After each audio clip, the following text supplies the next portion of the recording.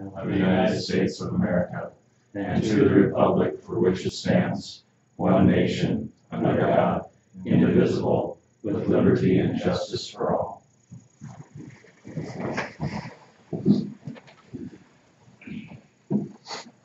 Thank you, everybody, for carving out time to be here for this. I think it's important that we get together this one more time, hopefully the last time, and we can get this straightened out.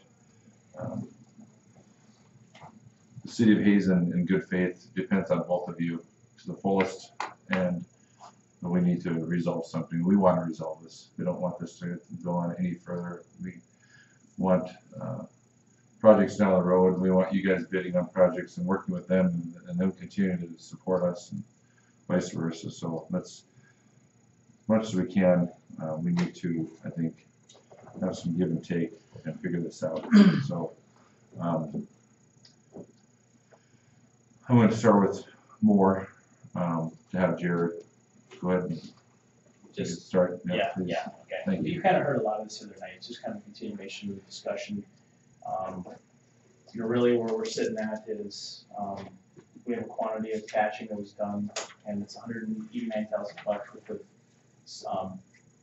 This really isn't about quality of the work. They've done a good job. The work they've done in town is good. You're going to get a good finished product. This is about money, so it's all about the patching in those areas. So $189,000. We're questioning, whether it should be paid for or not based on the specification. Specification clearly said it should have been done within a certain time period, and it wasn't. Contractors made a lot of good points that they believe the work needed to be done anyways. In some cases, they're probably not wrong, but it's impossible to say for sure because the work was done outside of the spec. So that's a lot of the stuff that they argued the other night, and I guess while I definitely dispute a lot of the things that they said, they're not wrong in some cases. So I guess I'm hopeful that I agree that we can find some common ground here and do what's right, and I guess pay what's fair.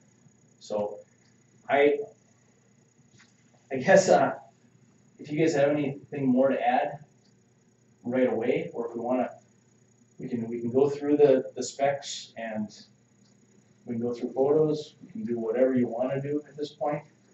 I'm prepared to talk about the specs and the patches in specific areas, but I didn't have anything else prepared at this moment to start off with, I guess.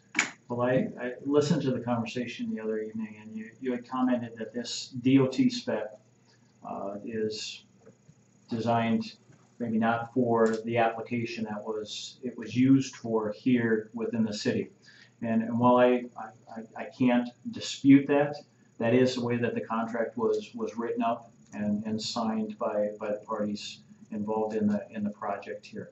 So I guess when push comes to shove, Pat's not here to support this. That's what's contractually put together. But at the same time, we all recognize that there's value to the work that was done out there. That the patching created a situation for us to where those particular streets are going to last longer than they would have otherwise. I can't say that I'm an expert in saying, these streets, by virtue of them being exposed longer, whether or not prior to that exceeding the 5 days, they needed it or didn't need it. I'm not going to dispute that, but there's no question in my mind that as time continued to progress, I saw more and more. You talked about, you take a little thing like that, you keep driving over, it's going to get bigger and bigger and bigger and bigger. I don't know from a practicality standpoint how much of that would have been patched if we would have done it 4 days into the project versus 30 days into the project, like some of the areas were. So where am I going with all this blabbering? I like the idea that we come to kind of a midpoint here to where we understand that, yes, we can't go back now and scientifically prove one way or the other, because it's after the fact here. But I feel like there's some reasonability there that the longer that was exposed, there was more damage that was happening, and I'm not convinced that maybe as much patching would have happened if we would have gone after it in an earlier period.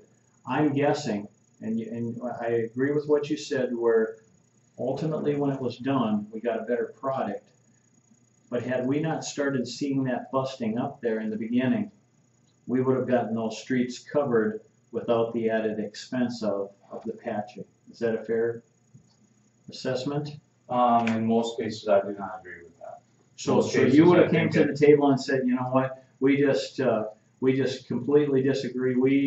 We even though the contract says get this done within 5 days, we just feel like this isn't sound, and we think that we need to be patching all of these spots in Divide Street.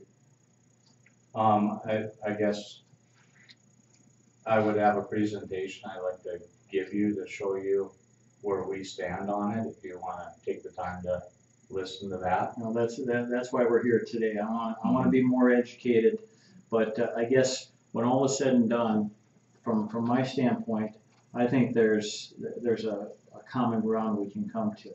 I don't think that common ground is $189,000, but I think it's more than $11,006. So. Go ahead, I'll let you- Jared, let's see you have No, something go else. ahead. Yeah. Please, Trevor. Okay. You know, first of all, we fully understand that, we have a contract with you folks. So the issues and the things that are gonna come up are not between Mayo Construction and Moore Engineering. You have a contract with them, you have contractual obligations with them, they have a job to do. You have a contract with us and we have a job to do. So the things I'm gonna bring up and the issues, it's not between us and Moore Engineering, because it's what's gonna happen between you and us. And whatever you decide to do between the owner and the engineer is up to you guys. That's entirely up to you guys. So I'm gonna address how the situation and the contract is between us and you in this situation. I have some handouts for you, and I think I'd like to start with our initial schedule here. And I know Jared had referred to this the other night.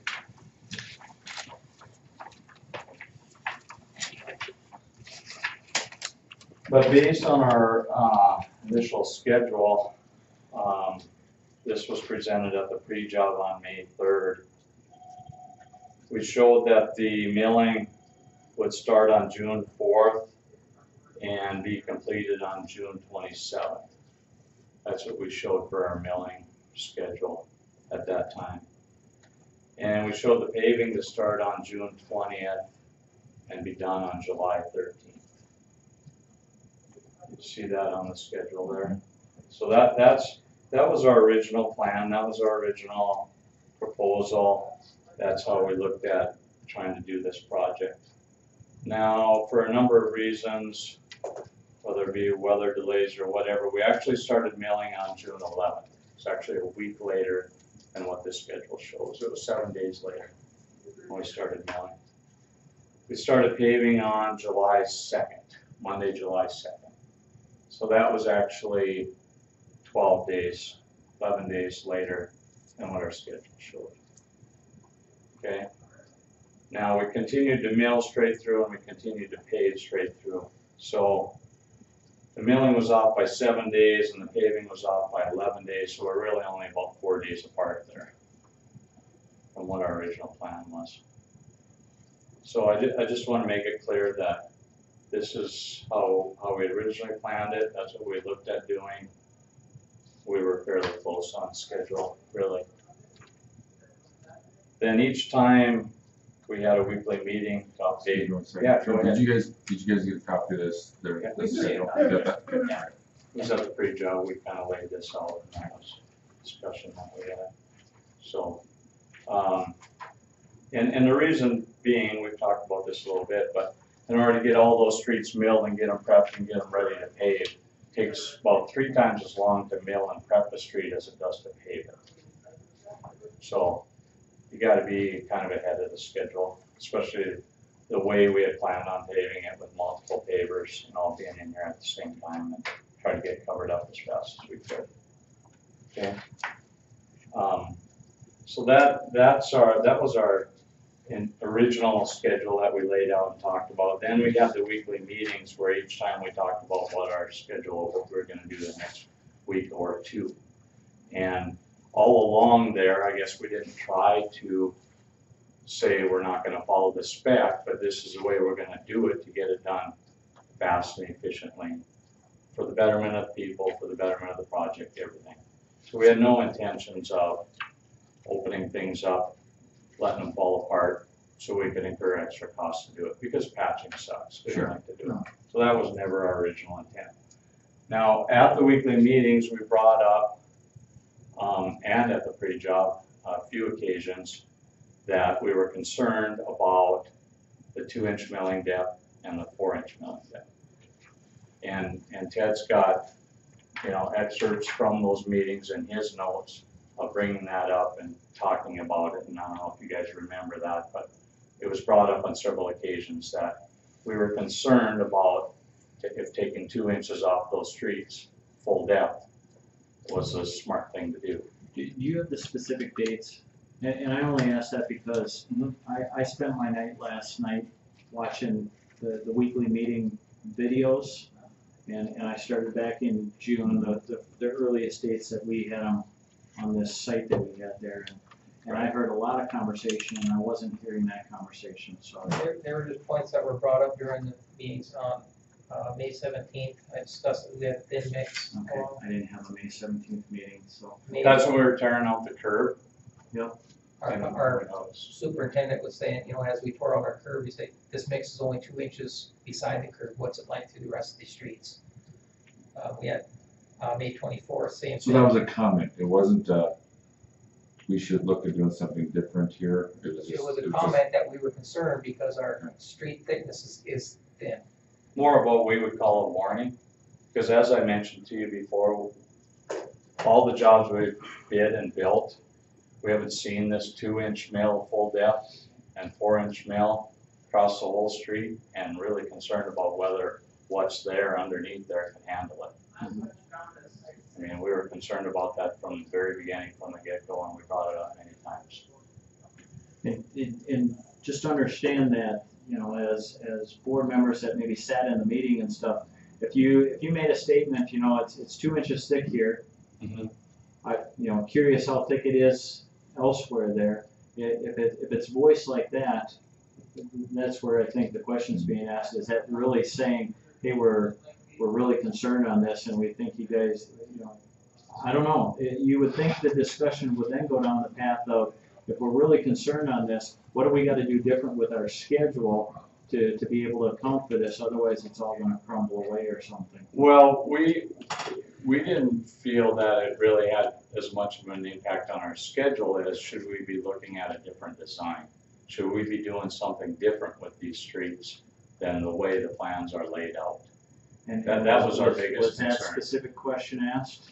That wasn't brought up, well, I think it was on the 31st when I said, these streets are thin, we have thin mix, we're concerned about our subgrade strength, and I think that was when we had when Luke said, don't worry, we've done this lots of times, we've done lots of 2-inch and 4-inch mill and fills, and I said, we have not, so that's why we have never done a 2-inch or a 4-inch mill and fill in town, because we were very concerned about that, having that strength.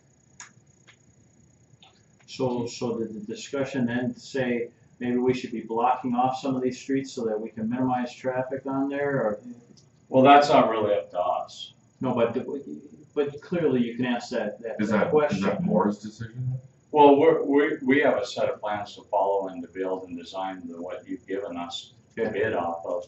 And, we try to flag things or say, predict things, especially when you start tearing into it and something doesn't look like you thought it would or should, you know? So as far as at that point in time pointing any fingers, there was none of that. We didn't do that. We didn't go back and forth, and they didn't do that and we didn't do that, but we brought up our concerns and we're voicing warnings about that at that point. Okay, so then we got into the milling, and we started, well, the first couple days we did the full depth stuff, but on the 13th we started the actual 2-inch milling on June 13th. And I think Luke alluded to this, and we saw this too, but when we first started on some of those, right away, some of them that were falling apart underneath there. There was some obvious problems in some of those areas when we first started. Mhm. Now, I've given you a few pictures to look at here. So the first one there is, that's a street that we milled 2 inches off of. So you can see what that street looks like.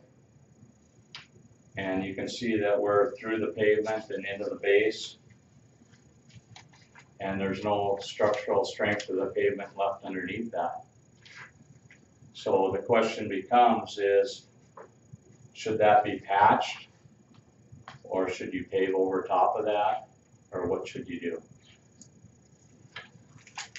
But that's what it looked like after it was milled 2 inches.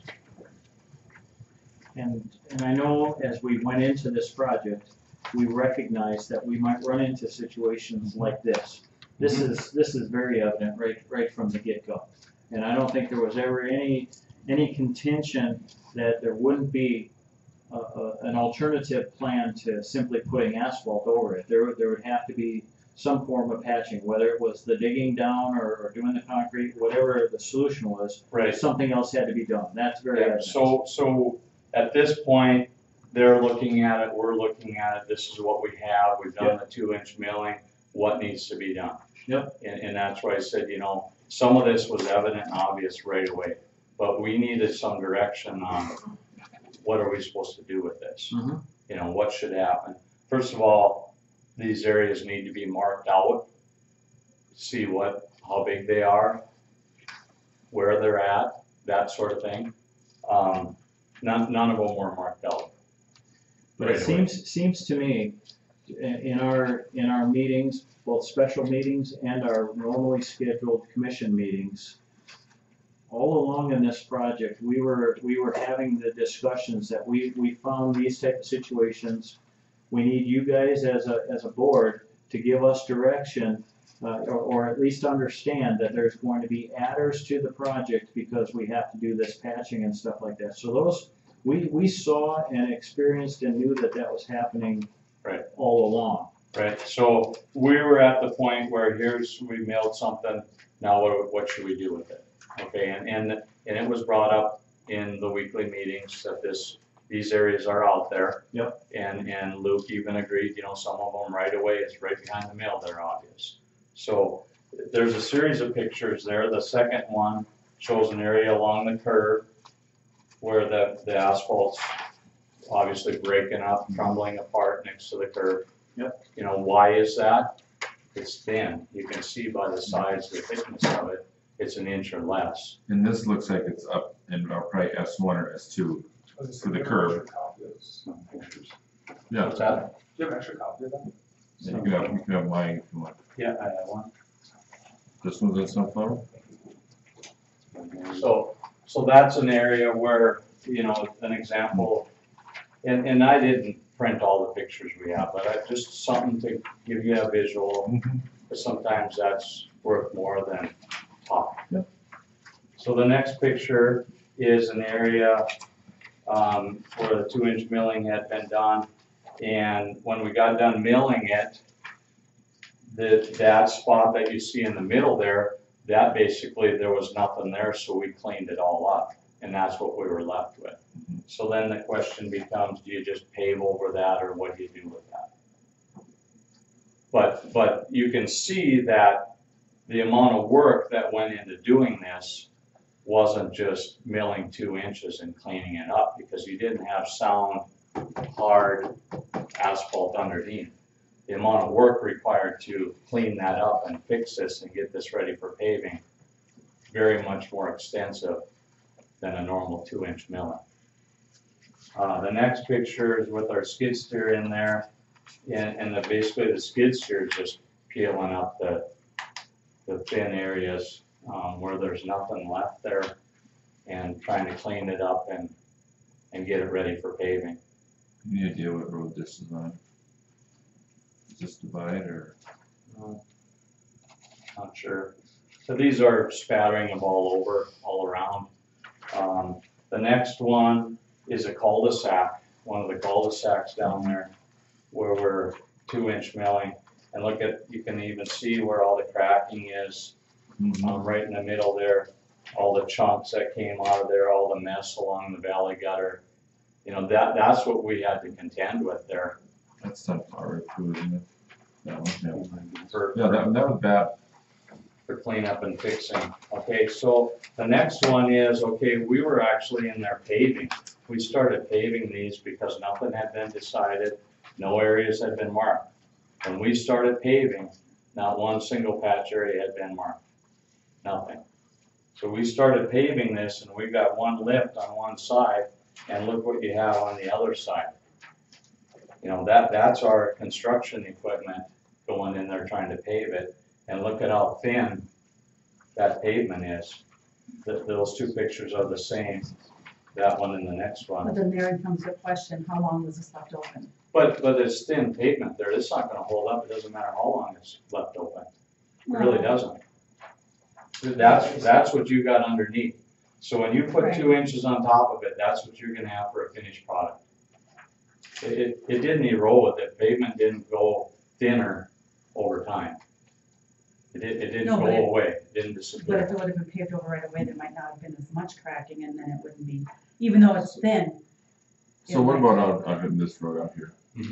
Do we dig this down too, or do we, the base was, cause we milled down and it was Yeah. gravel underneath, Mhm. The only patch that we did on this it road was on the other was at end. the very Yeah. intersection would be the southwest corner of Fifth and Second. Right. There was a small area in there where the catch basin sits.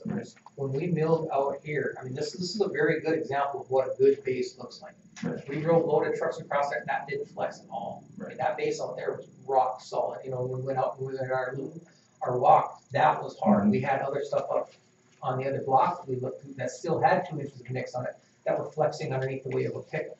Whereas this thing, we had loaded trucks with, you know, they're 90,000 pounds, that thing didn't move at all. So this had an excellent base on it. We weren't finding that on a lot of other streets. Yeah, the other streets didn't have a If they were all like 6 this, inch we would gravel be, base. Yeah.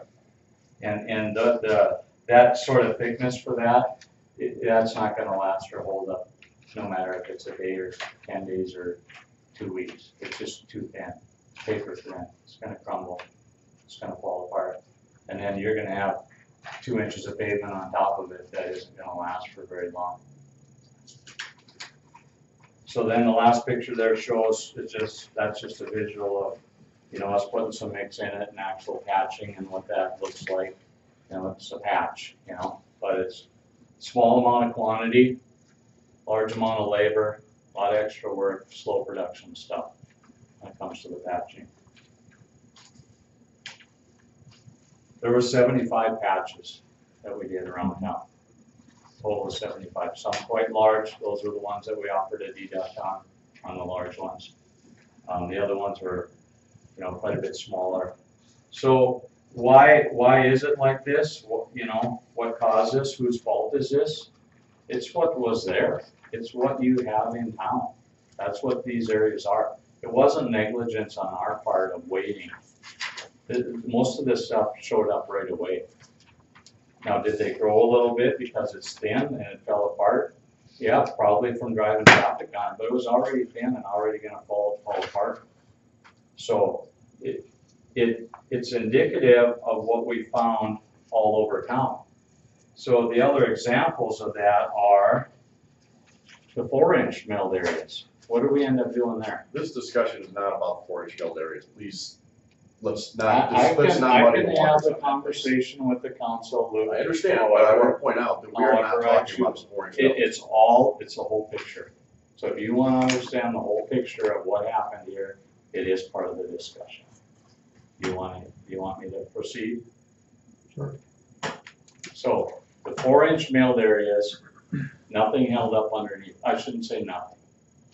A large portion of it didn't hold up underneath, there was nothing under there to hold it. So, what do we do with it? Question came, what are we gonna do with this? It's soft, it's falling apart, we got all these streets we did 4-inch milling on. We can't just pave them the way they are.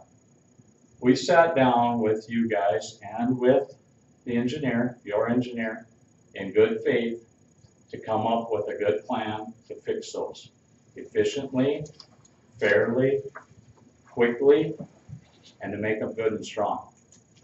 And we did that in good faith with you guys to fix all of that, because that was a major, major problem. What did we come up with? There's a change order for cement treated base to the tune of $276,000. That was the change order. And that was approved by us. That was approved by you. We came up with the plan. We suggested, we got the pricing, we got somebody in the day after you approved it and started on it, because it was holding up this whole project. There was $276,000. I don't know if that's what the final outcome was, or if it actually grew from that and ended up being more on the last estimate, okay? What does it say in there? After the asphalt was milled from these roadways, it became apparent that there were soft areas which needed to be addressed. Same thing we're seeing in the 2-inch milled areas. The strength that wasn't there underneath, wasn't there. Saw that in the 4-inch areas, saw it in the 2-inch areas. What do we have in the areas that are set up to be chip sealed? We didn't do any work on them. You crack sealed them and chip sealed them. The crack sealing is double what the plans called for. Plans called for 60,000 feet of crack sealing. We're at 126,000 feet. Why is that? The soundness, the strength isn't there. The pavement is weaker than what they anticipated it to be. It's the whole picture, it's the whole town. We've seen it everywhere. So why would you think the 2-inch areas would be any different? So you're saying from the time that they estimated that it'd be 60,000 feet of tar, Crack sealing. crack sealing, that we had 60,000 more feet crack up in I don't between that know. time? I don't know how I they don't arrived think at so. their 60,000 feet. I don't think, I'm not saying that either, Jerry. okay. I don't know how they arrived at their 60,000 feet, but that's what the plans called for. And I know our subcontractor did 126,000 feet to get it all done. But it's the whole picture of, this is what the conditions were here in town. And it's part of the 2-inch milling, that's what happened. I have another example back from your July 24th meeting, this is out of your minutes, where Luke was talking about the shared use path out there along the highway and what to do with that. The original plan was to remove the asphalt and replace it at the same elevation. Based on underground conditions experienced on the streets, there are concerns that the base may not stand up to the equipment and will require additional work and costs. You guys remember that conversation? That's a We guesstimate. No, but it That's a was guess. based on, this says it was based on that the conditions aren't good underneath there. Just like we're seeing everywhere else. So what did we do? We came back with a proposal for you on what to do, some options on the shared use path. So we ground it up, left the milling in place, which they agreed to, you agreed to, paved over top of it rather than get down into those poor base conditions. You know why that discussion started happening is because you guys didn't want to do the original way that we wanted. The concrete, Yeah. which got us the job, right? Right. Possibly. Well, if you'd went with that concrete alternate, we wouldn't have got the job, right? Yeah. So, but it's just, it's showing of what actually you have here. it's a pretty good case of the problems that we encountered all around town. Not just the 4-inch, not just the 2-inch, even the streets with the cracked ceiling, even on the bike path, everywhere. That's what we ran into. So we basically had an agreement with you, or what we thought was an agreement, to do this patching and to move forward to dig these areas out, put mix in them, and pave over them. We had given you a price to do that, $28.20 a ton over and above the bid price, the extra cost for patching because of the slowness and what it takes to do patching. The DOT spec for doing patching, which is the same spec that where the milling comes from, is $31 a ton. But in good faith, we negotiated with you at $28.20. The spec, the contract that we have says 31. That's what patching is. But we negotiated it down for a better price for you guys, what I thought was fair. The milling spec, I believe Jared brought this up at the meeting last time, of what the milling spec says. So I just made a copy for you. Highlighted in yellow there, milling pavement surface. It says place the pavement overlay within 5 calendar days of milling the pavement surface. That's what it says. Doesn't say anything about who's responsible if you don't. Yes, it Who does. pays for all that? No, it doesn't. No, it doesn't. May I see, please? That's what it says. And I'm not arguing with you, I'm talking with the council. That's what it says. You don't have the updated spec. I have the spec book right here. In my dog. There's So, been so when updates to I, that when I specification. read this quoted statement, it says coordinate milling and paving operations so that no section of milled roadway has public or construction traffic operating on it for more than 5 days. If public or construction traffic operates on the milled surface for more than 5 days, repair the roadway as directed by the engineer at no additional cost to the department, in parentheses, city, end of quote. Is that directly out of our contractual language? 2014. This is the supplemental specifications, latest edition that was applicable under contract. Is this in our proposal, in our contract? Says Is it DOT in? specifications and supplemental specifications. That's in the, that was added in the supplemental specification that was in force when you guys signed the contract. It's not in the blue book, but it is in the supplementals. And we should have access to those supplementals. It's right on the DOT's website. So, one of the things that I want to point out is we had that agreement for the patching to do it. Nothing got marked. Our guy went out there and said, we're out here paving. We gotta fix these areas. What are we gonna do? Regularly, every day with these guys, waiting on what to do. And when it first came up, the first time was at a weekly meeting and Luke was gone.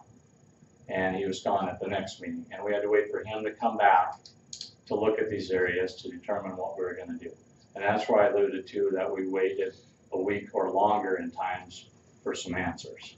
So, like I say, I spent my night watching video last night, Mhm. and nowhere in those conversations did I hear a conversation come up to say, we're still waiting for direction. Everything that you just said, and that, you know, with Luke not being there and all that, I didn't hear any concerns or statements in the video of those meetings saying, hey, we're still hanging out there wondering what to do and stuff like that. I never heard any conversations to the liking of that. Well, until those areas get marked for patching, we don't know what they should be. I never heard any conversations saying we're still waiting for these areas to get marked and stuff like that. And numerous times in the discussions in the video of these weekly construction meetings, I heard the statement, that the question being asked, is there anything else of concern from the city, from you? It was a question asked around the horn. So you're saying in the weekly meetings, there was never any talk about what's gonna happen with patching. I didn't hear the concerns with delays on anybody's part. I was hearing everybody saying, yep, everything's going good now, you know, there would be conversations about, you know, broken up curbs or, you know, all these other things. Probably the reason for that is because never along the way did we get told that we weren't gonna get paid for this till we were all done. Nobody said anything to us about not getting paid We till we were all done. We had a conversation at our city commission meeting when we were in the process of approving some of the patching costs and everything like that, we weren't going to take the time in the commission meeting to have the discussions that we were having here today. So we were taking care of, you know, the bill payment part of it, but we left it wide open, and that's in city commission meetings where. Well, where on we talk estimate about- number 3, like I mentioned, you paid for 1,104 ton patching on estimate 3. And there was some patching in there that was contention at that time, Yes, okay?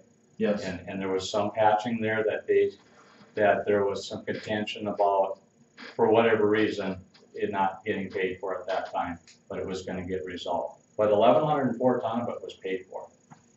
I understand. There was no question. Nobody brought up anything about it. In that very meeting, when we approved that, we talked about that we weren't going to get into the details of going back and forth on whether or not extended periods of time caused more breakage or anything like We that. never heard that. No, we never heard that, about Yeah, that being yeah, extended well, periods of time causing it. Me and I guess like Nancy were here one meeting, I don't know, like July, like something. I know that we brought up, or not we, but I mean, it was brought up in the meeting about how that, I mean, these, I mean, my costs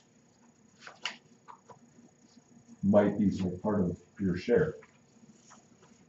Well, I don't know when that meeting took place or exactly. We started paving on July 2nd. We started patching on July 3rd. This is when we did the walk around. Yeah. We were actually patching on July 3rd. It was the first day we started patching. And we patched 1, 2, 3, 4, 5, 6, 7, 8, 9, 10, 11, 17 days of patching going on out there that we did patching work. And so let's go back to the cement treated base. One quick question. Chad, did you, I didn't get the emails apparently. Did you send out the emails of the minutes of those weekly meetings we had those I just Thursday? sent my notes. But I thought someone was gonna send those out. Did anybody get those? I never sent any out, I Okay. just kept track of my notes from our meetings. Okay. Cause I was at least half or maybe a little more, and I don't remember, I have had a few concussions in my time, but I don't remember a lot of the discussion of, we were so concerned about Luke being off for 2 weeks, or we're waiting for days on end for responses. Well, That didn't most of happen. that I think probably- I was at more meetings here than you might have been at, actually. Yeah, I didn't attend the weekly meetings because that was Ted's Because responsibility. you keep saying at those meetings we talked about. Well, Where did you, was that in the notes somewhere? And I watched those meetings I last can night say with the that. intention, paying very close attention to the issues at hand. And like I said, I watched them last night, so it's fresh on my mind. So were there any issues brought up that all this patching was done and it's the contractor's fault and he's responsible for it? Was that ever mentioned There was discussions that we were in going. those weekly meetings? Yeah, in the latter ones here, there was some discussion on that, and I, Well, we met, when did we meet with you guys No, the it was first before time that, on even it? in our walk around, we discussed a lot of patching and whose responsibility it was gonna be to pay for those because of basically the open, how long it was open and other issues, but yeah, there was discussion on that when we were It at. never got told to us. You guys had those A lot of the discussions. points that I brought up in our meetings were comments. They didn't lead to big conversations. Right. You know, I brought up my points of what we had and people looked around the room and if they had something to add, they added it. But we didn't have a big conversation on every single point. These are very brief meetings. We lay the things out there. I understand.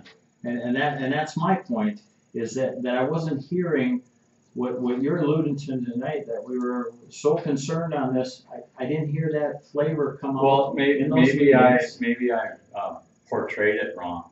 We were out in the field paving and wanting to pave the streets and get these things paved but we had to deal with the patching in front of us while we were paving. And our paving folks had the frustration of, where are we supposed to patch? We gotta get the patching done ahead of Fair the enough paving. there. That, But That's- that's the purpose of the weekly construction meetings, is to bring those things to the decision-making. well, everybody knew they were out there. You guys, them, us, we all knew that these areas were out there. I think there's some, absolutely. No And then it question had to about be that. decided by a change order what was to be done with it. Correct. And That's and we're outside the not- scope of what we were and- supposed and to we're do. not, we're not contesting that there isn't some validity to some of the stuff here. What we're here to talk about today is some of the long exposed areas and stuff like that, whether or not, and because clearly, if you're doing road construction out there, something that has that milling out, you're not gonna leave a road like that. That's not designed for long-term traffic. Fair? Correct. And so the longer something like that is exposed, the more damage you're going to see to that. Even areas that maybe prior to them getting crumbling and stuff like that might have been, well, okay, We fixed these in good faith for you guys. no question. We did. And that's And not we our expected to idea. get paid for it. We expected to get paid for it. And it wasn't until we were done, when all of a sudden this came to a head and says, you're not gonna get paid for it. No, it wasn't, no, it wasn't. It's brought up at a city council meeting. So, the other thing on this change order too, that's quite interesting by the cement treated base change order, which was to add the cement treatment. On this change order, the engineer deducted $255,000 worth of asphalt savings off the job as a counterbalance to the additional cost for the cement treated base. So, and what happened here is there was contingencies built into the bid with the asphalt cement to help cover additional costs, and to the tune of $255,000 built in for asphalt cement on the job. Can you explain that, Jared? Yeah, I can explain that. So we bid this job, and the contractors had the opportunity or option of bidding this with 20% wrap in it, but they didn't have to. We didn't know 25, we didn't know what we were, we didn't know what we were gonna get. So when we bid, if someone else bid the job, or you bid it without using the wrap, Right. it could have been a 6% AC content. So there's $255,000 savings to the project on oil for us using wrap material. That was put on the change order against the cement treated Is raw base. material the stuff we had, the crushed? That's what we took off the street. Okay, the recycled. Basically the stuff. 2-inch milling. Right. Basically the 2-inch milling, the good stuff that isn't all chunky. Yeah. That's recycled asphalt pavement. That's what wrap is. But Okay, is, so but is the intent of that just basically saying, we had this contingency built in there, and we're using some of that contingency in the form of some of that? No, when the project is bid, we don't know exactly how he's gonna bid it. And they provided a mixed design, one of their sub-consultants, probably Midwest Testing or Terracon or Braun or somebody, and they sampled their material, and they said, based on this 25% wrap in our mix, we only need 3% asphalt content on this job, or 3.2 or whatever it is. So we pay for the actual amount of asphalt cement that's used. We don't know what that's gonna be until the job is bid, because everybody's aggregate could be different. So it's kind of an estimate. The contract had 6%, and once we had the mixed design, as an incidental, not really related to the cement stabilized base, but as an incidental to try to continue to reflect the accuracy of the actual cost, we said, all right, they're not gonna use all 6%. We're gonna back it off to 3.5% for contract quantities and release that money into the contingency to be used for other stuff. You agree? That's, yeah, my question is, why couldn't it be used against the patching?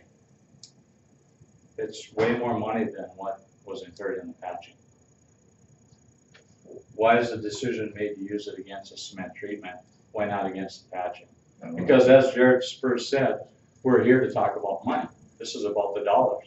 It isn't about that we did the work. It isn't about that the patching was done. There's $189,000 worth of patching that we did out there. Well, why can't the savings on that asphalt cement be used against the patching? Why does it need to go against a cement treated base? It's because Ted and I were standing here when this all came up, and we were trying to figure out how to get this stuff paid for. And we looked at it, and he said, here, you got the savings here and here, we can get this AC. Do the same thing with the patching, could. Why not? Why? Because we have the It cost is, it of doesn't matter. It's, you know, what you're applying it against is not really, you know, it released additional funds. The additional funds help to offset additional costs in other things. You know, it doesn't, to me, it doesn't make a lot of sense to be looking and saying, well, it should be used here against this or versus against that. The issue for me is still, we're really only talking about some of the patching, not even all of it, just some of the patching. We haven't been told how much you aren't gonna pay for. That's why we're talking about that today. And I made the statement early on, I'm not looking for a deduct of $180-some thousand here, because it's clear to me, pictures and in discussions throughout the whole project, that immediately upon milling, we saw areas that we knew there had to be corrective action. We've talked about that since. So the question is, who's gonna make that decision and tell us what we're gonna get paid? And that's what we're here to have, again, good faith conversation with one another. And what I, as a commissioner, want to understand on behalf of our citizens is, it just seems to me, not as an expert, but a road once milled down like that is not designed for continuous traffic on there for long periods of time before you go about making whatever kind of corrective actions, whether it's just simply paving over it or not. And I'm convinced that the longer it was open, you made the comment earlier that you start with a piece of damage like this here, you continue to drive over, it's going to expand. And I've seen good material that as you get down even to the good stuff, because you're now running on the edge of that good stuff. I just saw an asphalt project we did out at the gas plant. As soon as people started going over the edge that didn't have the dirt on that, it was good asphalt, but it's not really designed to be driven on like that. Well, I think these pictures show that it wasn't good. Well, And that's why we Divide wasn't in terrible shape when we built that out, was it? And that's the one, that's There one of the were, biggest. there were places that showed Places, Several spots, yeah. right? Yes. But by the time we got to the point where we were having full-blown discussions on doing this treatment to that street there, it was really starting to look very, very crappy all over the place. What I'm bringing up is two different things. When it shows deflection, when you drive across it, it may not be broken up and chunky and falling apart, but as you're driving across with not necessarily a heavy vehicle, and that road is rippling underneath, it's hard to see. You gotta stop and you gotta let that vehicle come by, and you can see that pavement flex. And that'll happen, that'll hold that way for quite a while, but you get anything with any weight on it, boom, then it starts falling apart and it's breaking, but the strength I'm underneath. not contesting anything you say there. All of this whole conversation about the flexing and everything, I'm just hearing about recently. Again, I'm watching and listening for those key terms and stuff as I'm watching the videos of the weekly construction meetings. There again, I didn't hear conversations talking about this flexing and stuff until just in our last couple of discussions that we've been having here. Which is what I mean by soft. I understand what it means from I'm what sorry I you're didn't put saying. it in a term that No, made that's more okay. sense there, but that, you know, when we're out there paving, we're walking along the paver on the highway or anywhere. No. And when that roadway is flexing right there, we know that that's, My There's some biggest strength. contention in this whole discussion is that I feel, as a taxpayer in this city, that there were some of the streets that were left open because of them being left open longer. It would seem to me that the damage became more extensive. Now, one of the reasons why they were open longer is we had the issues with cement treatment we had to deal with, that we had to throw resources at that. We had to get all that done and ready to pave. That took time. We had the patching that we did have to do, which slowed our production down immensely. Slowed us down immensely. Because patching, like I explained to these guys before, is usually about 30 ton an hour type work. Normal paving type stuff can be 100 to 150 ton an hour. So you have a record of what we patched each day and the quantities we put out and the mix and the days we were patching. our production was hugely down by a large margin, not even close. But some of the patching could have been avoided if the streets were closed up earlier. And you have to agree with that. Some of No. it, not all of it, not Maybe 100%. fringe areas of these same patch areas. But if they had the But- small little but- spot and it was open for 30 days, Wasn't you have divide to and build out concede that first? some of it, or Wasn't divide and build out first? That was one of the first pretty streets. close. I don't know the exact order. I don't know the exact date of the first one was on the southwest. I have that, it was milled off first. First one- No, divide wasn't milled till 6/20, so the second week. We started on 6/13. Divide Street, the west dead end of Fayette Drive was on 6/20. 6/20 is when Divide was milled, we've been playing. So, you know, we did all this stuff basically in good faith, that they wanna use the DOT specs, you wanna use our contract. In the contract, there's verbiage in there for change conditions and additional costs due to the contractor. In fact, at the meeting the other night, the engineer brought up all these overruns and extra things that occurred. They got extra expenses and wanna get paid for it. So do we. We have huge changes because of the cement treated base, because of all the extra concrete work that's done, the extra mix that's put out there that slowed us down.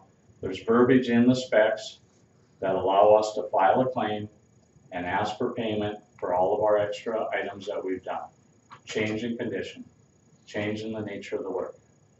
And that's the direction that you're forcing us into without going along with the patching that we did in good faith efforts.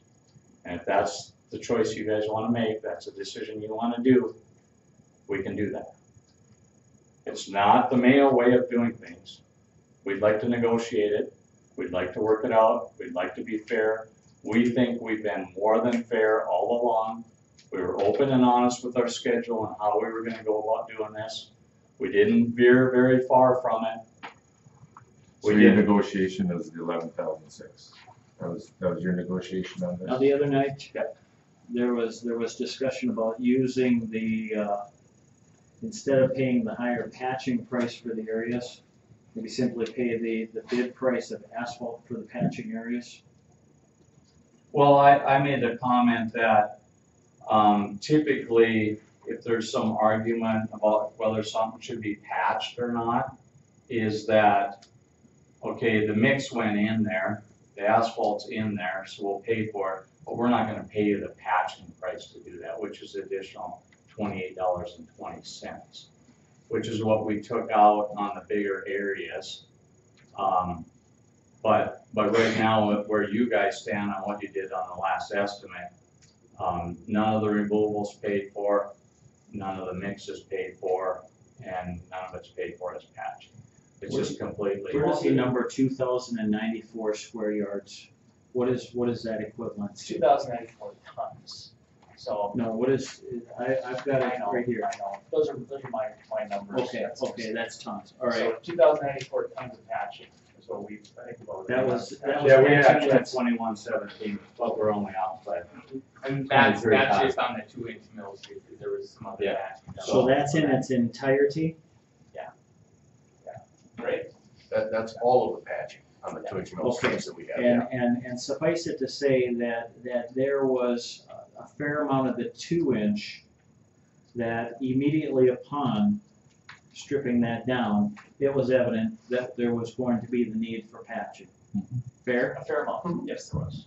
But at this point, to quantify what percent of that 2,094 tons of patching was in those particular areas, we don't have. Well, we kind of went through it once, We did. Luke, you kind of went through it all when Yeah. we sat here with Okay. Nancy and Jerry the first time. And I left that meeting with the impression that the majority of it had all been justified, like 75% or more based on you going through each street and each thing and how it came to be. Yeah, here's, 1,600 is I think what I can, I think it might be helpful just to go back through one more time real quick, and I I have won't a take, number of points to make too, but you know, just as a quick overview of what we did. So there's 2,094 tons of patching that we had identified on the 2-inch mill and overlay streets. There was other patching that was not associated with this. It's not in this discussion. Of that, we've got 1,518 tons of patching that were patches that were done on streets that weren't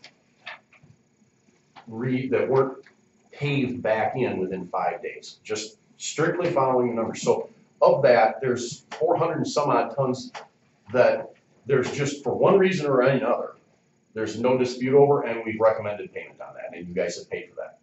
So we're already cut down the number. We're not talking about all the patching. We're only talking about the patching that was on 2-inch mill overlay that wasn't done for some other reason or that was not identified immediately. Because the ones that we identified immediately, we took right off the top. We're not talking about those anymore. So it's not, we're not talking about everything. Now, of the 1,518 tons, which is a patch area of just over 6,800 square yards, that's what we're talking about. We're not saying that 100%, that the contractor is 100% responsible. Not at all, as they've said as well. All we're asking is it 0% responsible? And I think that's the same question you guys are asking. Is there some responsibility on the part of the contractor because of the fact that some of these were not? And we're not saying that the pictures that he brought up, some of those, maybe they're in some of the areas that we've already paid for and aren't even questioning. Maybe if they aren't, maybe it's something that is part of that, it's that answers in the middle somewhere. Yeah. That's it. I got a couple points that I wanna just make about what you guys talked about. I don't recall any time where they were waiting a week or 2 weeks for any of the decisions to be made. Luke was in Hawaii. We talked to Luke on the telephone when he was in Hawaii. We made decisions very fast, and I kind of take offense to that. Maybe. And we thought, I think we made our decision pretty fast too. I disagree. How many of the areas did you mark? How many patch areas did you mark? I went through. How many did you mark? I went through with, what's his face? No, yeah, Pete Lewis and the market. Who's we? Who marked them? Myself and Pete, For how long? all of them. 2 days. We went through and we started marking them out. Yeah, for 2 days. This is where it needs to go. For 2 days, and then after that, he went ahead and marked them, and you came behind and checked them. Yeah, we checked Yeah. them together. We came to a common agreement that said, yes, we feel this is what needs to be patched. Is that not appropriate? Normally, the engineer would mark. But they were marked. But if they mutually agreed, it sounds like they understood how they were working together in this situation, no? Well, we were pushing to get them done ahead of time so we could pave them. So the issue was they needed to get patched before we could pave them. So if we couldn't go to a street to pave it, I mean, we paved a lot of streets in a short period of time. We had to have a plan the day before where we were going, which means that those areas had to be patched ahead so we know where to go to. So it was an inconvenience for us not having all that done and marked out and laid out from the get-go. And those discussions were clear on those Thursday meetings. You said, we can't pave and stop, look at a patch together, decide if we're gonna tear it out while the milling or the pave machine sits there. Those are clear. So to me, it sounds like a process was put into place then to accommodate that, so nobody had to wait. No, that wasn't ahead. This was while we're paving. This wasn't ahead. This is while we're there paving. It wasn't out in advance. It was the day up, or There were some areas though that actually did fall apart during paving, while you guys were going, so it fell apart in front of the paver. So Those I mean, aren't in those- avoidable. in I'm those not situations, you can't do much about it. Exactly. I agree with you. I wouldn't say that we sat there and said, you guys gotta hold off, we gotta go do this. I mean, there were times when we went and we did it, like you said, the day before. And we marked these patches out, and we came to a mutual agreement that says, this is exactly what we feel needs to be patched. This is what we're going to mill, we measured it together, we marked it together, and that was what was decided on. Okay, so if you try to squeeze that all into a 5-day window, how's that ever gonna get done? Because we had, like they pointed out, 30, 40 days at times to look at these mill streets, figure out what needed Well, to be I patched guess I'm not before we sure, could I'm pave. not sure what I'm hearing here. First I heard you say 2 days, now I hear you saying 5 days, so I'm not following the conversation. No, what I'm saying is you go back to the spec that says you gotta Oh. pave it within 5 days. Gotcha. How are you gonna do that when you've got these issues to deal with? And it's not very realistic, is my point. Well, I just wanna point out some of the things that I disagree with, and I just took some notes here. You started by talking about the schedule, and your schedule did change. You said at the pre-con that the milling of 2-inch overlay areas will not begin until just before the finishing the reconstruction areas. That changed. And then the areas to get 2-inch mill overlay were paved shortly after so as not to allow much traffic on pavement to cause damage. Contractor plans to apply light coat, tack coat, and mill surface to help hold it in place until overlay takes place. So there were some slight changes to the schedule. I disagree there would be any site conditions that would be valid because there was about 50 soil borings and you guys did subsequently do another 30 or 40 pavement cores yourselves. So you did know what you were getting into it, and We didn't get the 50 warnings. Took them. Your No, soil where's borings. yours? You had those two? The Where? soil borings? Soil borings were done before bidding. You guys had access to those during bidding, yes. Where? Did you ask for them? It's right in the specs, is how to get hold of review it. the contract. Because if that's not true, then We're supposed Generally, to they're ask in the, for. they're in the contract. the way our specifications are worded is that the soil borings are available, you have to request them. That's the standard. Well, They were. they obviously weren't very valid when you look at those pictures and you see what was there after we Well, melted. they're there. So Well, I, during our discussions, we all agreed that you could do a soil boring and then 10 feet away, you do it again and you get complete Exactly. different result. totally, I'm just saying that there's not gonna be a case for change site conditions, I don't believe. We've done plenty of 2-inch mill and overlay projects. I've done them personally in Oaks and Foreman in the last 5 years. I know Luke's done lots in his career. So I guess based on things changed and let's see here. Again, I disagree that the patching was not done immediately.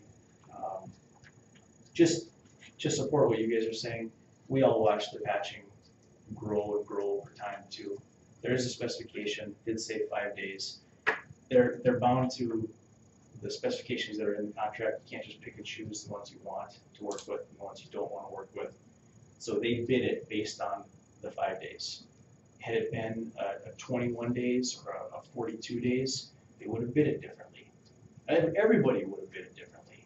So that if you allow them to leave it open more, there is a little more risk. So it actually could, if we had written the specs so that there was a 21-day window or a 28-day window, we may have gotten better bid prices from people because they wouldn't have had to be right after each other doing this type of work.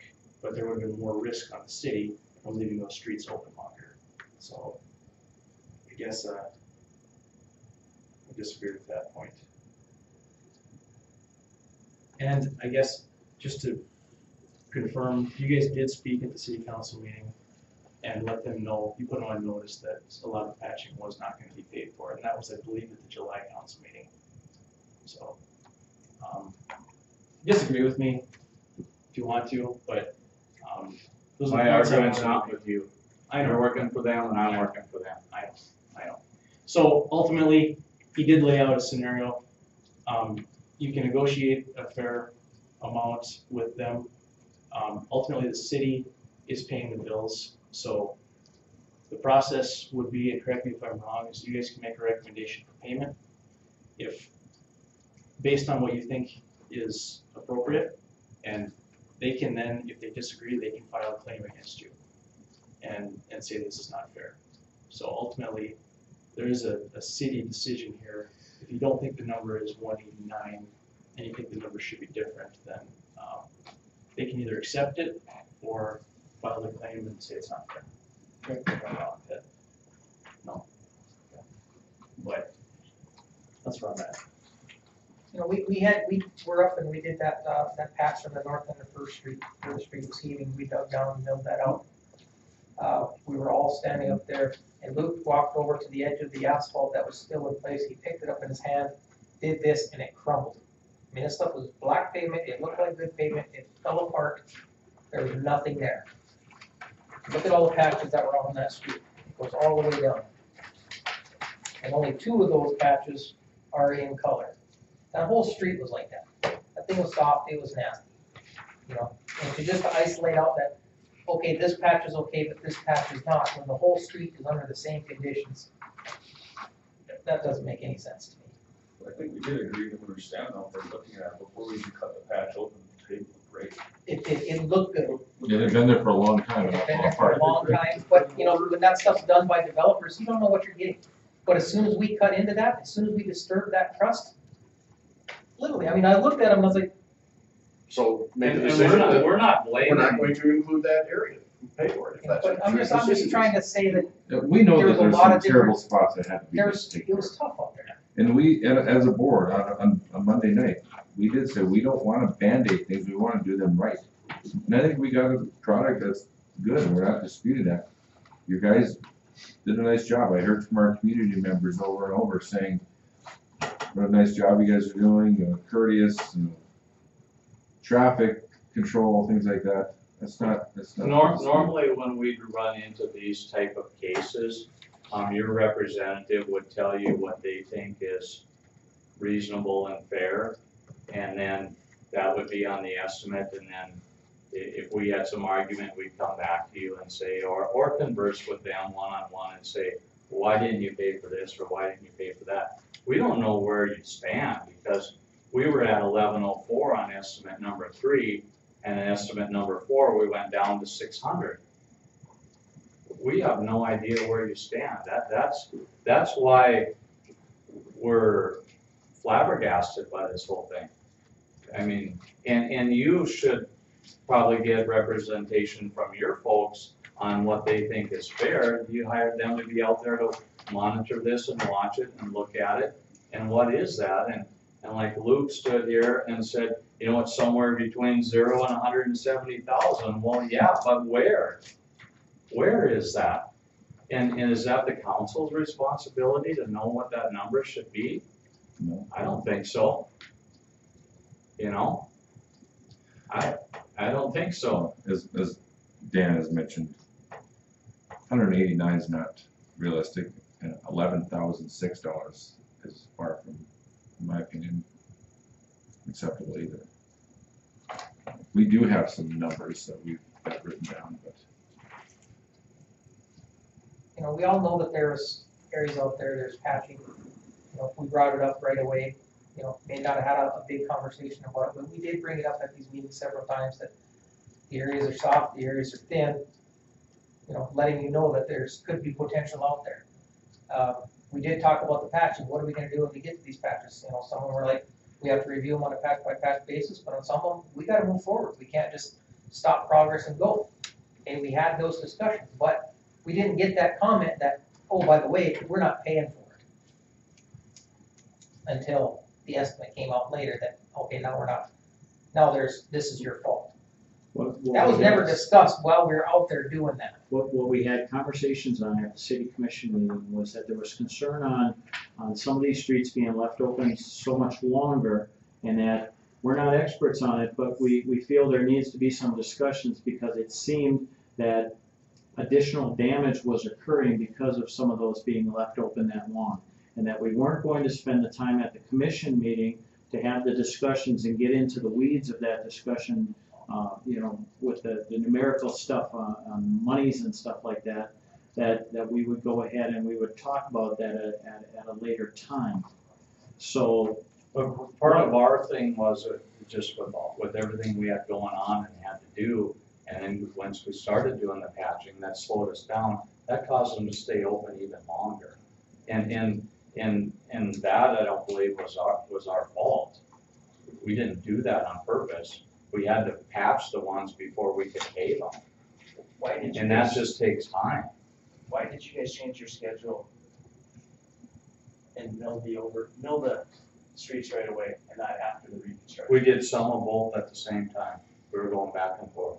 We didn't go and just mill all the 2-inch streets first. We went back and forth, Why in did and you change amongst them. Because it takes a long time to mill those streets, get them cleaned up and get them ready to pave.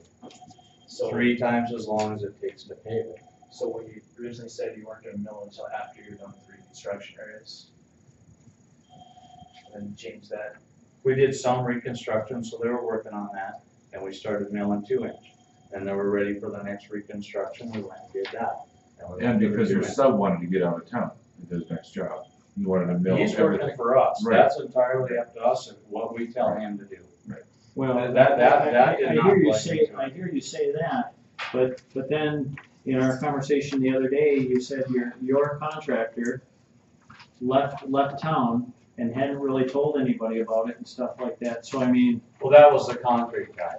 and they're not part of your, Yeah, they are, but what you have to realize is that the amount of the changes in all the extra concrete work that's added here, they did other jobs and they have other contracts and they have other commitments. And they only have so many resources. And when stuff gets added to jobs, if they were on another job, that would slow them to get here. When they're here and stuff gets added, that slows them to get to the next one. That's the main problem with the concrete guys. There's just so much added extra stuff. They're struggling to get it all done because they have other contracts and other commitments as well. And if every job they have grows and gets bigger, you just can't get it all done. You mentioned that they should get a recommendation on a percentage of that, or that they should let you know where they stand. Would you entertain some type of if it's not the $189,000? Do we have a choice? We Well, you have gotta talk we have to entertain whatever they tell us and then decide what we want to do going forward. I think, That's our choice. I think we've made points back and forth, we've said where the other person stands, and I think we're both right in some cases, and I think that we're to that point, unless you guys disagree. I agree with that statement. I'm in a position now as a member of this council that I'm not comfortable with 189, I'm not comfortable with the 11,000. Am I equipped to say, throw the dart? Yeah, I'm not comfortable making that decision. I would be looking maybe for a more succinct recommendation that we could work with and then portray that to you guys and see if that's mutually agreeable. And if it's not mutually agreeable, then we maybe have further discussions to understand where we need to go from there. Okay, well, I'm totally understand what you're saying, and I totally agree with what you're saying. I feel like that we've made a lot of other good faith efforts on this project to cut the Appreciate cost, it, to no help you question. guys, and I feel like you're happy and willing to accept those things, but now this patching thing is our fault and our problem. But I feel like the city's made a lot of quick decisions and has spent a lot of money as well regarding the CSP and a lot of, maybe the city's done a Those lot are of things. design issues, Jared, that doesn't have anything to do with us. We never questioned any of those prices, we didn't question any of the prices on a lot of things, the But overruns. you're bringing up the fact that you did a lot of things in good faith, and I think equally, for us, coming in for emergency meetings and stuff so we can make quick decisions and stuff, we made sacrifices as We well. appreciate that. So, so it goes both ways. And we're not complaining about the workmanship or the quality of the product that we're getting or anything like that. We're watching out for our taxpayers and the city in general and making sure that we're making the best decisions on behalf of our constituency here. Right. And So one of the Just- things that goes into that is, and we haven't sent any bills for extra work or extra things, but to clean up those areas and get those ready and do that patching is really extensive. I mentioned to these guys in the meeting we had before that the mix overran by 5,000 ton on this job. So let me ask you this question. I've been involved in construction out at the plant, different projects and stuff like that. And there isn't an organization that hasn't come in and bid on a project expecting it to go without any problems. Correct. So this isn't your first rodeo. You've been involved in projects, maybe not to this caliber in a city before, is what I've been hearing some comments made, but certainly you're experienced in this type of work. And so clearly in your bidding process, you're expecting to see some of those unexpecteds. Correct. So But I we can't see understand. them all. No, We can't see them all. I understand. And some of them end up being quite expensive, where we would say, hey, this is a change and we feel like Correct. we're entitled to And, some and, more. and that's what I've seen in all of my experience in Yeah. construction. When it gets to that point, nobody is shy to bring a change order in to cover your costs for those added things. So that's what you suggest we should probably do then. I'm suggesting that I would be remiss to think that you guys didn't build some of that into your bid that It's you a put up. pretty tough bidding right now out there in this. And that's the answer that I would expect to hear from any contractor that I'm I mean, having you a saw how tight the conversation with. numbers were between us and Knife River. That tells you right there how tough, how tight the bidding is, you know?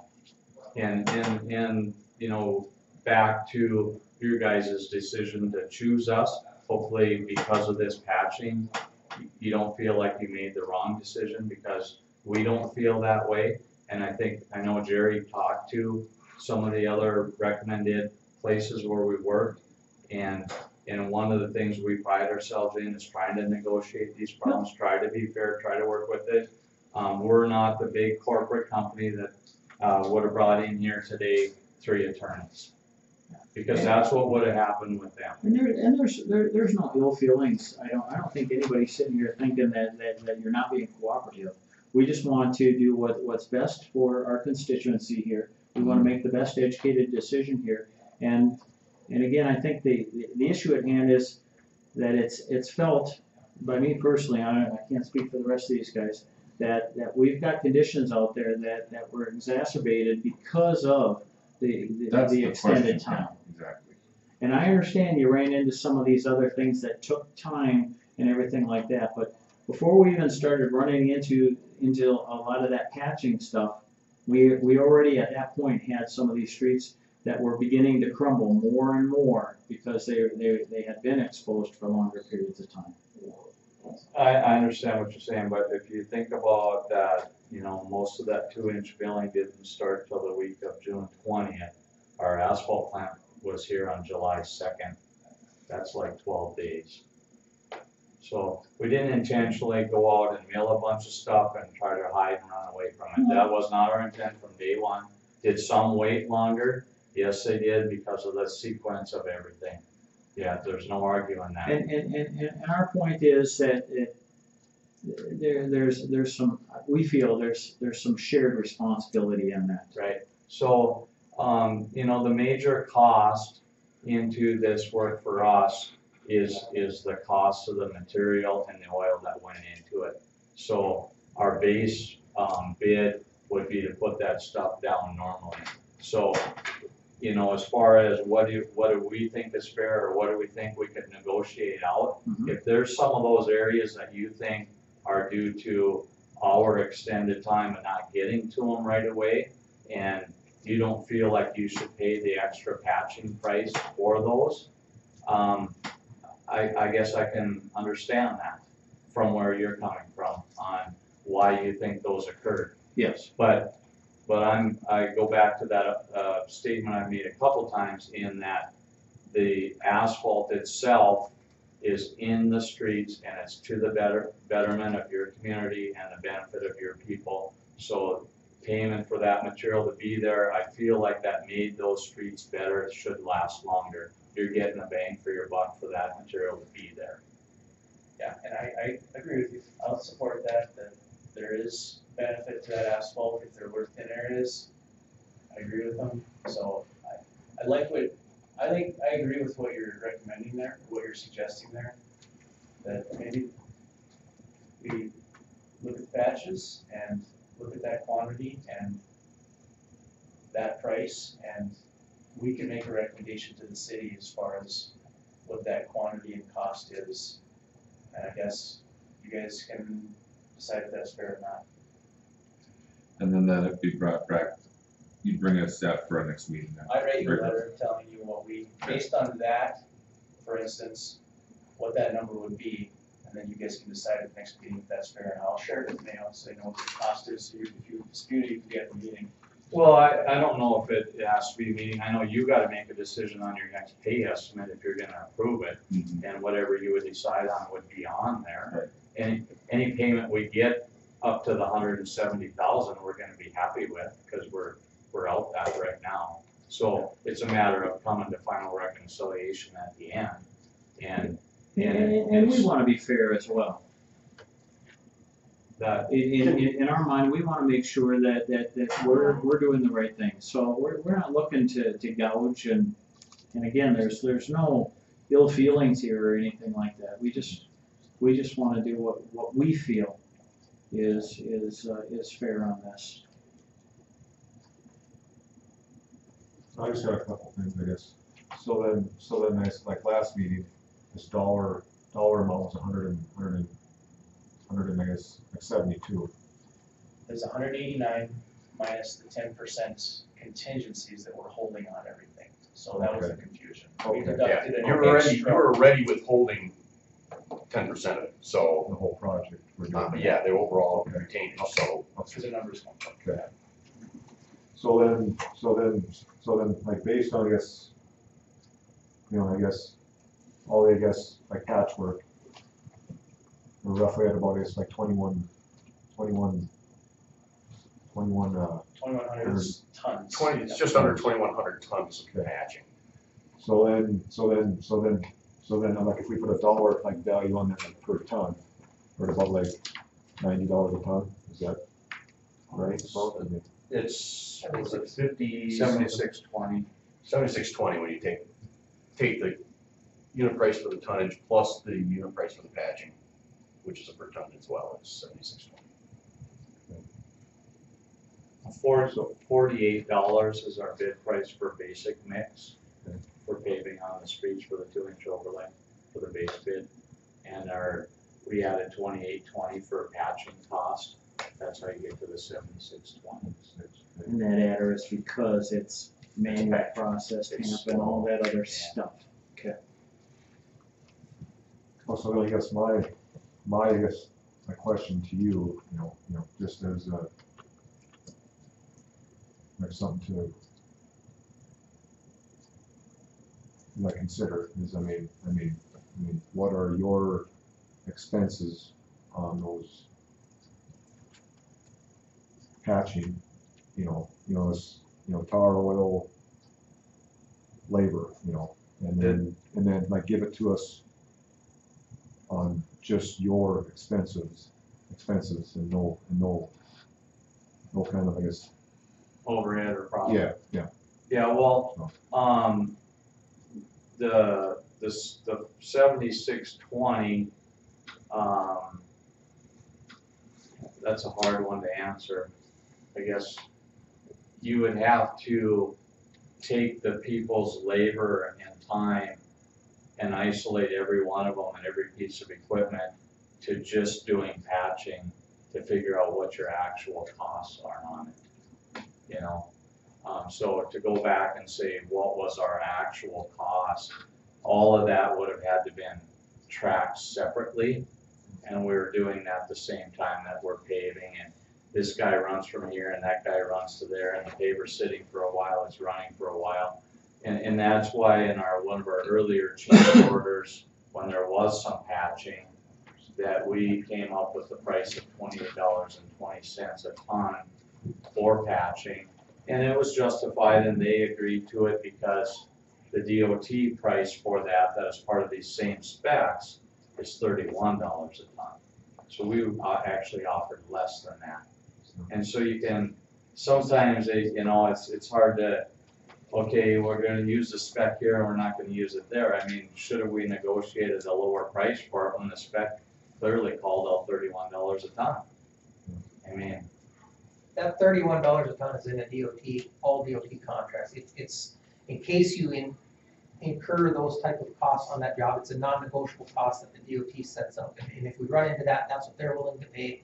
And so it's just a standard cost that's in DOT contracts. It's called the PS1 schedule. That answers your question as far as what their costs are for No. asphalt. It just- Well, we yeah, can't- not It's really. very hard to I mean- quantify that. if we just did patching all day, I could tell you what that price is based on the amount of tons they put out there. You take our total costs, add up the material, the oil, the equipment, the labor, all of our costs, and divide that into however many tons they put out there that day, and I could tell you what the price per ton is. But I can tell you that the 2820 is very fair. Actually, the DOT has two different rates. They have a machine place at $31 a ton, and they have a hand place at $48 a ton. And hand place would be, you know, skid steer, shovel, something that's not put in with a paver, which I don't know if we had too much of that. And typically what happens with that is, it's like not even a ton, because a ton of mix is a lot of material put in by hand. So that's kind of a neat point. There was some of that in these small areas along the curb or whatever, but ends up being such a small quantity, it's hardly worth even talking about. Can I say, I've heard a lot of this, if you're looking at us to make a recommendation, come up with a dollar amount. I do think that we're gonna have to visit probably, but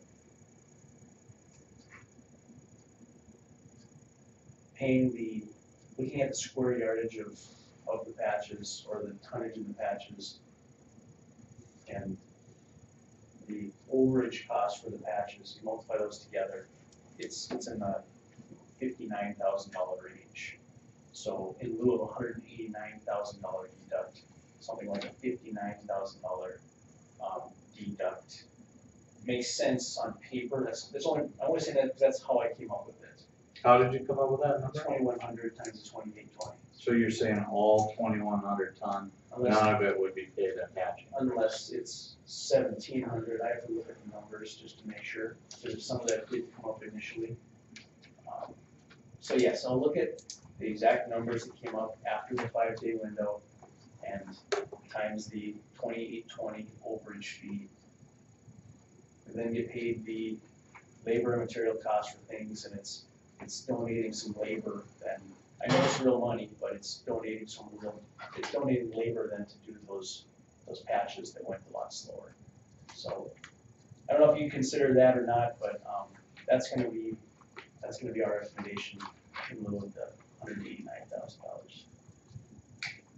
I mean, it's hard to determine what areas were not just soft from the get-go versus what was soft over time, or however you say it, but that one street, I mean, we were down to 600 ton that you're saying was okay. First Avenue alone is 400 ton. The streets where the mix just fell apart, so I mean, now we're up to 900, which is okay. Not 2,100.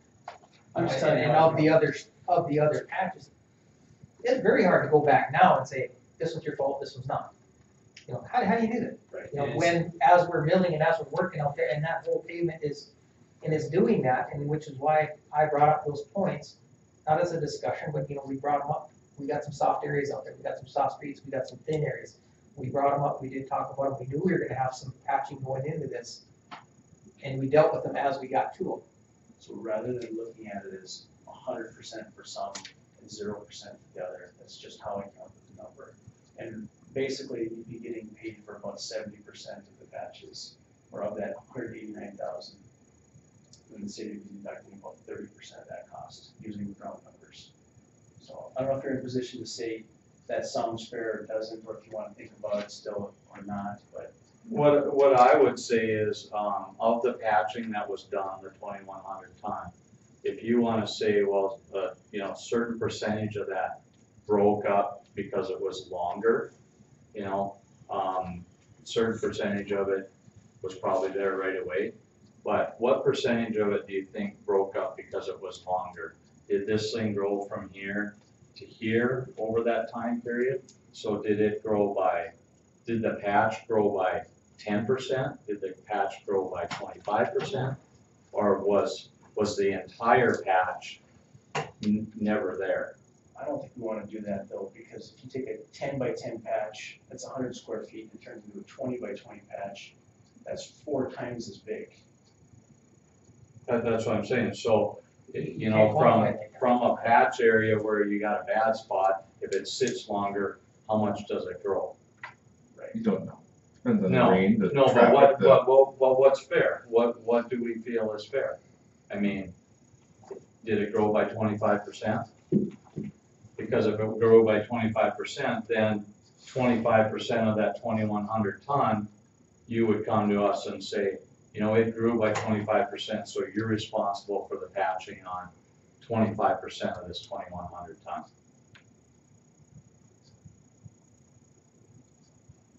and then that comes up to about $11,000. Well, whatever, what's If you're 25? going by 28, 2,100 times 0.25 is what, Jerry? 25. And then times the 2820. That's $14,805. But And you that's, would pay 0 for those instead of just the overage. I guess that goes back to the question we were talking about before. Do you feel that you should pay nothing for some of those patches? Pay 0 for them? For getting the added benefit of getting new mix put in those holes and filled up? Do you feel like that you should pay nothing for those? If I looked at it from that way, from that scenario, I would say 0, but looking at it the other way, Well, it's up to these guys. So your recommendation is I'll, to pay 70% of the of the 180. 189. Yep. Which is about 59,000. It's about 59,000 our deduct. Rather than $189, be about, whatever that number is, pay for 70% of it. So if you took 20, 132,892. so if you took 2,100 ton times the 2820 price for patching, the overage for patching, that's $59,220. So basically, what you would be saying to me is, we'll pay for that mix and that material, but we're not gonna pay for any of the cost for patching on any of it. That's more or less what you'd be saying. Because there's $59,220 there that you'd be deducting, which is basically the overage for patching on 2,100 ton.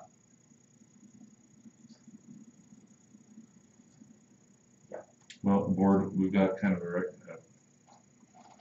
fairly solid figure from Moore. I have here 10, 20, 30, 40, up to 90% of the cost of the 189. We could sit here literally for a day and talk about this.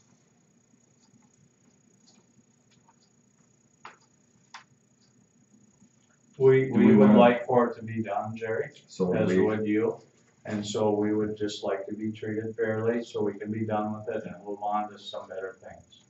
I do feel that not getting paid any patching is understand. probably not the fairest. I really don't feel that's the fairest. But we would like to resolve it and be done with it and move forward. We really would. So then I guess out of that,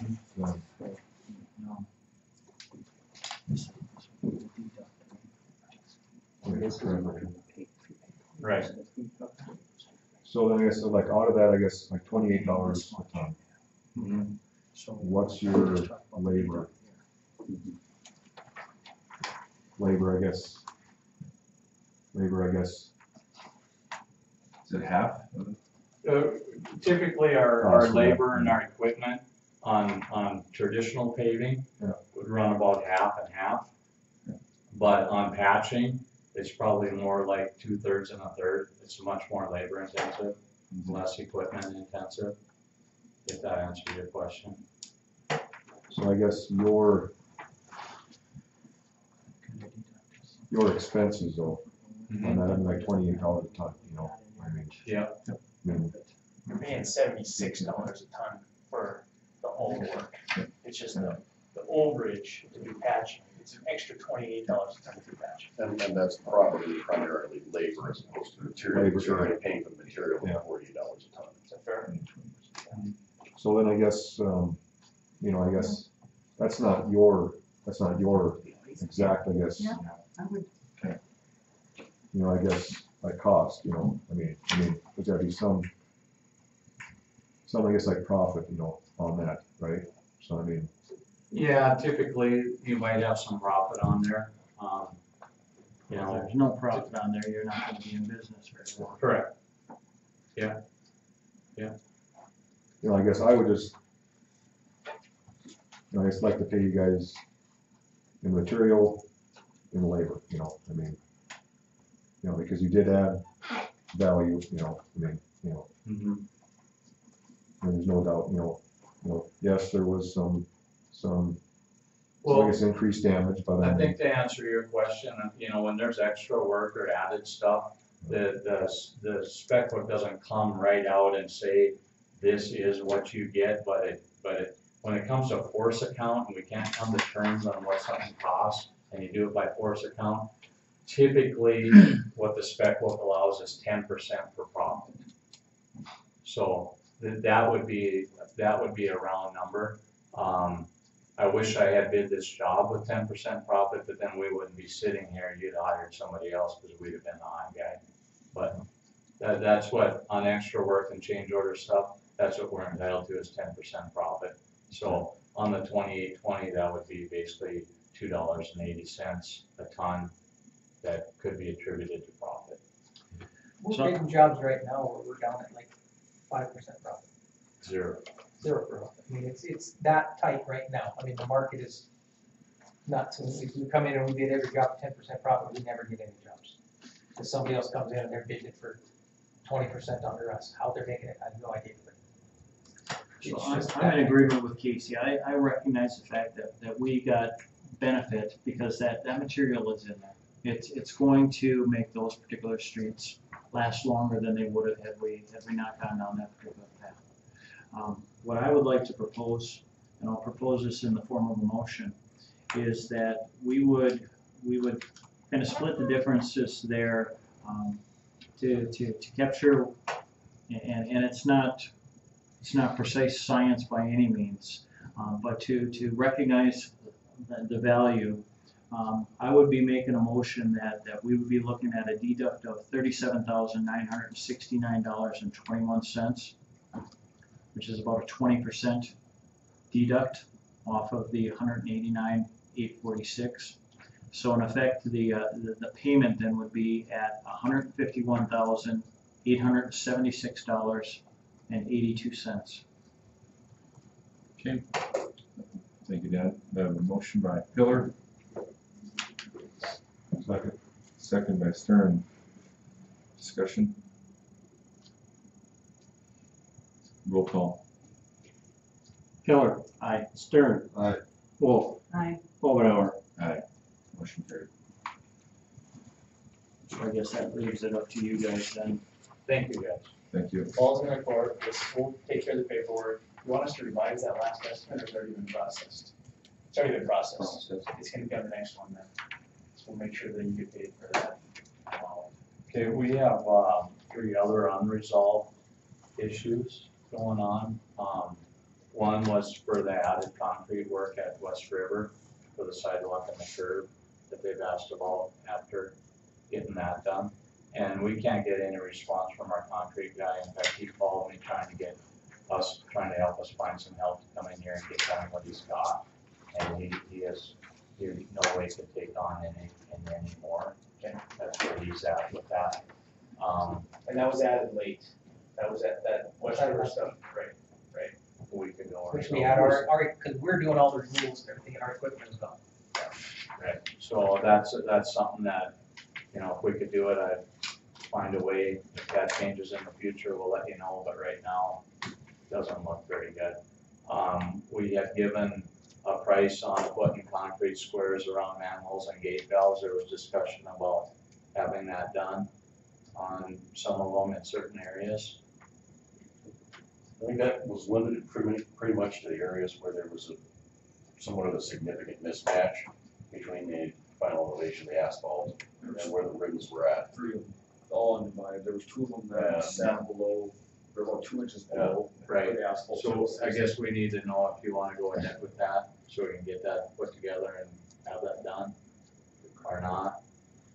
And then there's an issue that just came up with the drainage at Second and Fifth, where there was an asphalt, I guess Ted can explain it better than I can, but. The existing drainage, I believe, there wasn't a valley gutter there, probably should have been, and there wasn't one added into the plans. You know, we went through and we paved it, didn't show one on the plans, and now it holds water back. Instead of draining across the road, it stops there because there wasn't a valley gutter in the plans to be placed in there. And so they came up, you know, wondering us if we can come in and put one in. Second and Fifth. This Second, street, because that really narrow street, block west of here.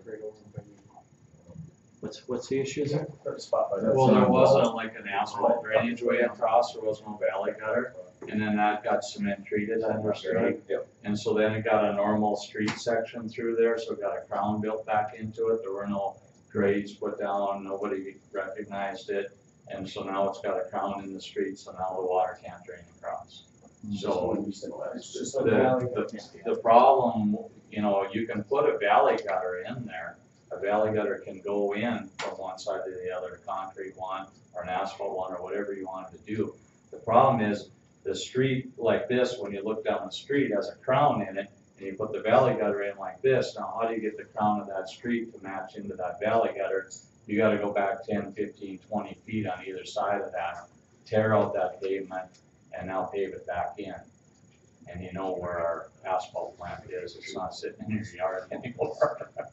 So, So the scope of the work changed on that lot, right? That street was scheduled for less extensive work, and it changed to a cement stabilized base. Yeah. So it was completely reconstructed. Mhm. So there wasn't supposed to be significant changes there. So what I'm hearing you say is your sub, and put the subgrade or put the base back in, change the profile, and we didn't catch it. it was never flagged or identified on the plans. The cement treatment was an add-on deal, wasn't part of the original I'm not, plan. yeah, I just wanted to figure out what happened. So it changed, scope of work changed. It changed the way it laid out. If a valley gutter needs to get put in there, I would recommend that we put in a concrete valley gutter. That would be the best long term. Yeah, but somehow we gotta patch that back there. Yeah, I agree. Is the water backing up to the west then? It's just the northwest corner, there's a certain portion of Fifth that goes back and it goes to the drain right by your house there. So that comes down, you get the stuff coming down the street, and it collects in that northwest corner. The southwest side is actually, there's a portion that comes down to the west, but that actually curves around the corner and heads south. And then on the east side of the intersection, southeast, it kind of breaks right there. So it's just that one northwest corner where there's So profile changed. I'm sorry, but I still think your subcontractor did change the profile. Had we blue topped it that way, it'd be no question. But that I was, think we that should- was an original 4-inch milling coming across there. So all the asphalt was coming off there regardless, and there was no valley gutter plan to go back in. Okay. So nobody, I don't know that there was a whole lot of water into there. Anyway, it's not, it only holds water back for, It's only a little bit, but it's so enough. I think It's we need to probably- add a concrete valley gutter. We add that to the plan. Their big thing is the patching. We don't have to prove here anymore, but I guess in light of all this discussion of being as fair as possible, would you honor your patching price to patch along the edge of it? I have to figure out how we're even gonna get it done, who's gonna do it and what the cost is gonna be. I'd have to get some prices from somebody else. Okay, well, just please keep in mind that we probably have to hire it done. Really? Yeah. Okay. Well, I think we still gotta get it done. We could do concrete around the valley gutter as well. It just ends up being a little larger valley gutter in that case, that may be cheaper. So you're saying where he's talking about where there would be the need for patching to change the contour of the asphalt to the valley gutter, you would, in lieu of that, you would just expand your concrete out to that point. You're talking Instead of doing like 10 a 6 feet. foot wide valley Yeah, gutter, you'd probably have a 12 or 14 foot wide, they would, you'd just have a to big be able to Los tie that back in. Angeles Right. drainage ditch. you probably have to tear out half that intersection to make that work after it's been paved. Half the intersection. Well, you're gonna have to go I haven't your seen valley this gutter yet, and then so into the street and then Yeah, into let's- the intersection. I'd like to Let's look take a at look it at it before and we see get what into- it is. Well, I just wanted to bring it to your No, attention fair that we need to get this looked at and decided so we can line something up to get it done, because it's gonna be difficult. Is it something try. that can wait until spring or Water next summer? It's a whole- Or is it too The much? issue that'll come with that is the water's gonna back up sit in there. that corner, and it's gonna go up into the ADA ramp right there, that's gonna sit and freeze, they can risk of people slipping and falling and somebody getting injured. I don't know if you guys have done any work with Quality Construction out of Bismarck. They did the Tractor Supply parking lot here in town. They bought mix from us and paved that. They've done a few things, bought mix from us, and I think they're pretty reputable. And that's probably the avenue I would go with, see if I get them to come in. They don't have Davis-Bacon labor, they got cheap labor, you know, something like that they could put in much cheaper than we could. I think it's quality asphalt? Yeah. Quality. So, I mean, you have to figure out a scope of what you want us to do, and then we'll go get pricing and get it back to you. I just wanted to bring it up that, hey, we gotta get this done, this late summer, fall somehow, because otherwise you're gonna have a problem there this winter and the spring with the water sitting there. We agree. We gotta look at it and draw it up and. It'll seem like a lot because that street is only It's narrow, It's 4 narrow. feet wide, so Really that's why I'm narrow. saying you gotta come get halfway. halfway into that street. And there's I think there's a manhole right in the middle of that street. There's not as much crown there as you think, though, it's only 20 foot. But whatever you need We to. drive across it now, it's goofy right now. It's a big lump in there. Yeah. It's not supposed to be going 50. It's 15 through there. So is the misalignment with the covers up there on Divide Street, those couple that were marked that are significantly below the asphalt, is that a result of the base work that we put in there, or what? It's a result of the old street being lower, and when Okay. we brought up our new By actually crown, making a crown on there the way that it should have been? it was Right. higher. Okay, In general, well, not general, but in other instances like that, when you come across and you could build a road, you probably take those manholes off, or the manhole covers off, build your street, and then come back in and match your manholes to your street, yes, instead of matching the street to the manholes.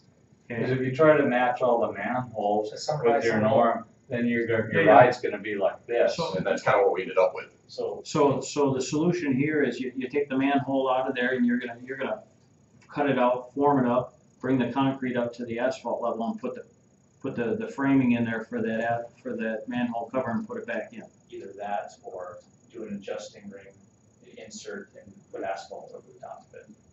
Bring it up. Those are the two options available. You can either fill it in with asphalt, whatever we do, we're adjusting the top of the casting.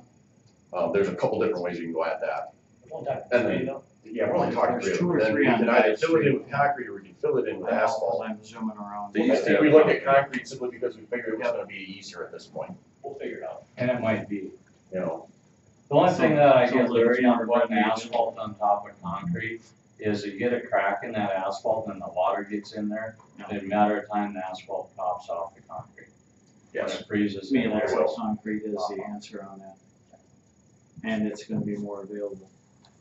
And we just built a brand new thing there, so let's try to make it Yeah. look There brand new. were a couple of those concrete squares that we took out. Mhm. I mean, they were shattered, they were busted Yep. all over the place. And, you know, some of those, you'll see, there's nothing there now because that's what happened, we took those out.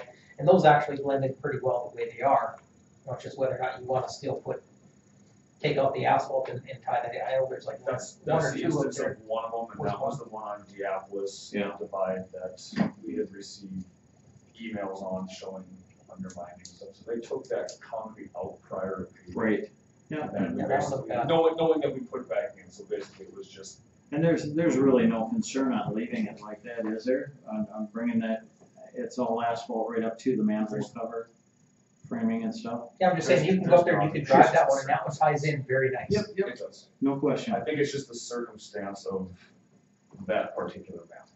Yeah. Is what, the reason I say to put the concrete back in. No, I Is agree. what it would be. We'll figure it out.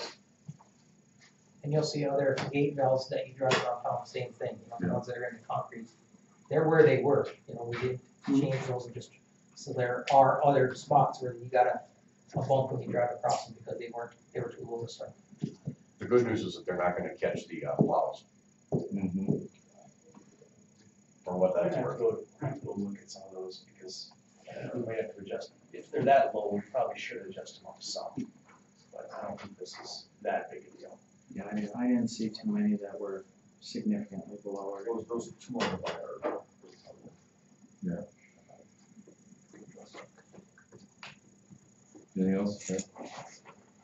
Sure. Meeting adjourned. Thank you all. Thank you all, yes.